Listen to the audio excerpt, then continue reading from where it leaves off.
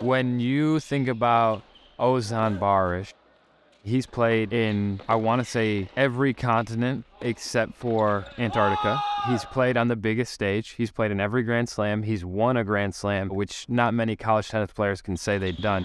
Let's go! I liked both basketball and tennis, and I just felt like tennis clicked a little more for me. And my sister was also playing tennis as well. It was a sport that both of them can do. A girl and a boy, they don't have to be on different teams. They can be playing it at the same time. So it was very attractive for me, being a single mom, being able to arrange it. I remember my mom telling me this little story where I was 8 years old. I think I'd played in it was either my first or second tournament, and the match is like an hour and a half. And for some reason, she was like, oh man, like he's good. He's actually able to last that long. In my head, I was like, oh man, I'm getting destroyed. But I didn't mind at the time. I was just having fun playing. Once I was about 9 years old, I think I got up to #1 in the Midwest, winning some big tournaments. I was like, oh, okay, maybe I'm pretty good at this. And the best part was I was just enjoying myself playing. I wanted to keep improving and see how far I could take it. For the first couple of years, I would say 2 or 3 out of every weekend, we were traveling somewhere. It was a lot of fun just to be spending that time together. But on top of it, seeing the growth and the resilience and the development in both of them, I think those were the best parts of all of that.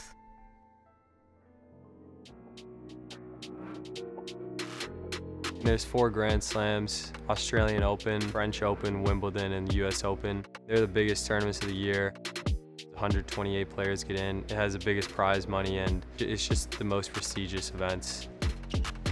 I played in all the Grand Slams for the juniors, like 18 and unders, twice, so that was a lot of fun.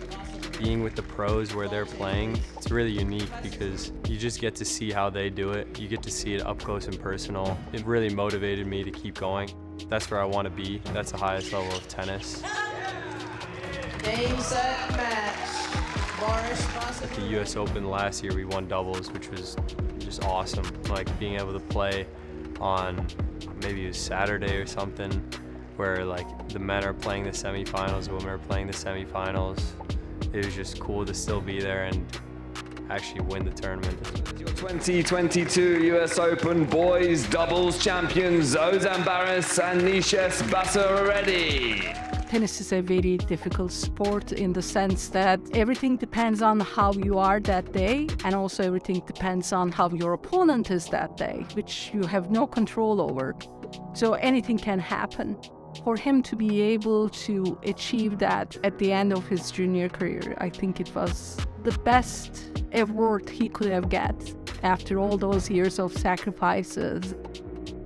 One day you can feel confident, the next day not so much. And it just changes throughout the year as well. When you're winning, it's a lot easier to be confident. When you're losing, it takes a little more from you. But I think that confidence just comes from an inner belief that you're doing the right stuff, and I am where I'm supposed to be. I've earned where I am now, and I know I have a lot more to accomplish as well. From a young age, Ozan's always had that mentality that he wants to be a professional tennis player. And so it was always, well, how do I get there? There's always going to be more that's asked from you as you kind of tick the boxes. And every time more has been asked, he's willingly accepted it and asked, then what's next? Everything is elevated in college. It's like everything is a lot more electric, and I really love it, honestly. Just having the fans be so involved, you can get loud. You don't have to be proper, you don't have to act a certain way. You can just be whoever you want to be out there, and it's loud, it's fun, it's intense.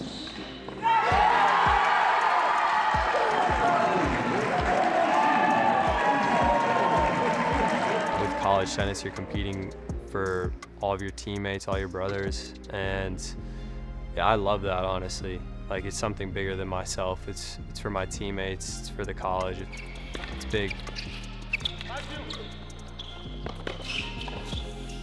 It's pretty awesome that I'm able to play so many pro tournaments even during my college career. Every time I go out there, it just shows me what it's like to compete at that level and what I need to do, so then I can bring it back to MSU and keep working on those things, it's exposed at the higher levels, you know, the weaknesses, what I need to work on.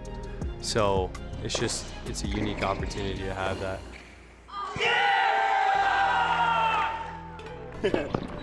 Let's go, man. I'm really happy for him because he's happy here. They say it takes a village to raise a child. It definitely takes a village and more to raise a student athlete. We have been very lucky with the support we had, but Coach Harry and Coach Mike and Coach Orlando, all three of them have been quite instrumental in who he is, what he aspires to be, and it's more than tennis, it's family. And they have his back, and to me, I cannot ask for more. Make every point as tough as possible on him. Find your forehand, swing at your forehand, right? Let's go, man. Great job. Love the confidence you're exuding. Love it. I want to do things differently than they have been done in the past, and I want to move the sport into an area that I think it would be really cool if people talked about tennis the same way that they talk about basketball and football. And, you know, I see myself having a personality where I think that's possible. I don't really know if I completely agree with all the traditions and everything of tennis. You know, I respect them, of course. Tennis is a rich history, but I think, you know, moving forward, it has to become something electric, something that everyone wants to watch. And I'm really curious to see how that happens. And if I can be a part of that, then, you know, that's going to be a lot of fun. Yeah! Come on! Let's go!